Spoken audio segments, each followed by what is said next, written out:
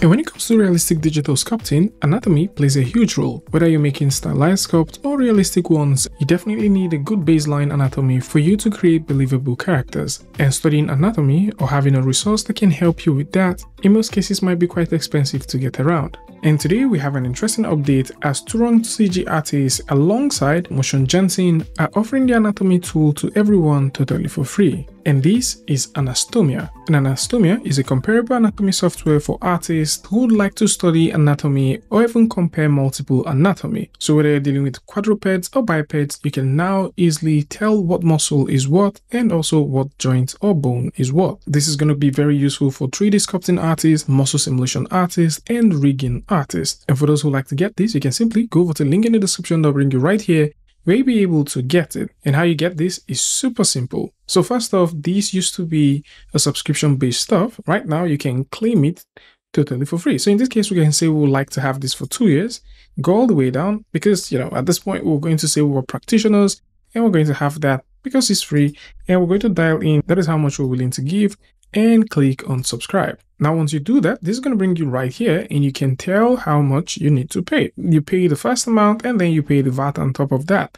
But because this is now free, all you can do to get these totally for free is to type in the word free. That is the magical word. And once you do that, press the enter key, and there you have it for free. So in this case, you can now put in your email and click on get to get it. Now, once you have that, you'll notice they have different variations, or should I say different versions of this. So we can also click on the most recent one, which is the 2025.2.2, and download the version that is more appropriate for you. So we've got Linux, Mac, and also Windows. And for our case, we're simply going to download the Windows version. Now, these would not install as it's a standalone tool that just works without installation.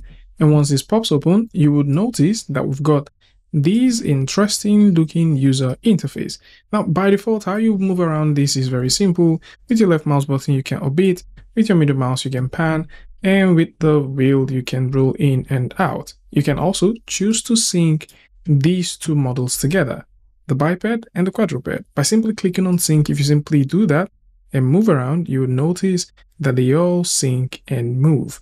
Other things that you can do with this, which is pretty dope, is depending on the muscle that you're trying to sculpt or you're trying to recreate or learn more about, you can go ahead and just click and you can see the name of the muscle right there. You can click one more time to unselect that, and we can also go ahead and do the same thing for the quadruped. So we can click on that, and there you go. That's the name of that muscle. We can also do this, and we have these two selected, and we can also do that, and we have all of those ones selected as well. We can also choose to hide those muscles if we want, and we can choose to solo the selected one, which is currently this one. If we like to show everything, we can do that. And other things that we can do is we can get full view of one particular anatomy. So in this case, if we're looking at the horse, we're seeing only the horse here. And if we like to see them side by side, we can of course go ahead and click all the way out. So we can click to see just the biped, and we can click out to see the both of them. Right here, you'll notice that we've got muscles, and we also have the skeletons. If we don't want to see the muscles, we can click on that, and this is going to hide the muscles, or we can turn that on, and we can do this to reduce the opacity. So this is also going to be very cool for learning maybe how muscles layer right on top of the skeleton. If this is something you're interested about, you can definitely go ahead and see this. So if we go here, you would notice that we have the horse simplified, which is basically just the horse without the muscle. So that's what it is. So horse simplified is the horse without the muscle, more like a simplified cage of what the horse bones would look like. Then we've also got the wolf simplified, similar situation. If you just want to see the skeleton of a wolf, possibly a dog, then you can also go ahead and turn that on.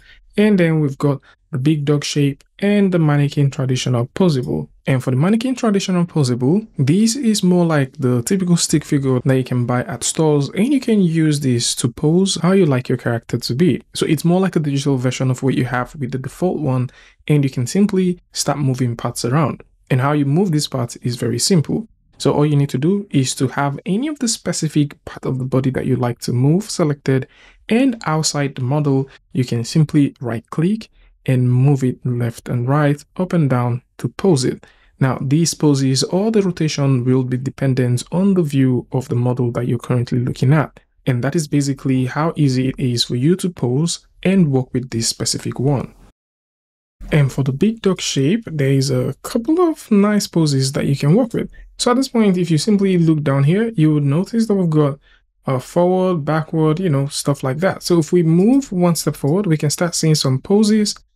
And these can be really good poses that you can use to study a few things. And you can actually go ahead and check this out. So you can check out all of the poses that this comes with. This is more like when the dog is lying down, possibly it's super excited, about to meet someone, trotting pose, which can be used for either the dog walking, pacing, or just doing a simple trot. And we've also got maybe just looking behind, and we've also got the dog playing, stuff like that. So you've got different poses, and you can actually use these things to start learning how the anatomy of a quadruped, in this case a dog, actually works. So if you're thinking about using shapes to sort of construct that, there you go. So this is more like a learning tool for anyone that is thinking about getting into anatomy, or possibly you're just wondering where several joints or muscles are and how they are properly shaped, just in case you would like to replicate that. For some cosmetic stuff, you can change the shaders if you want. So in this case, you can do that.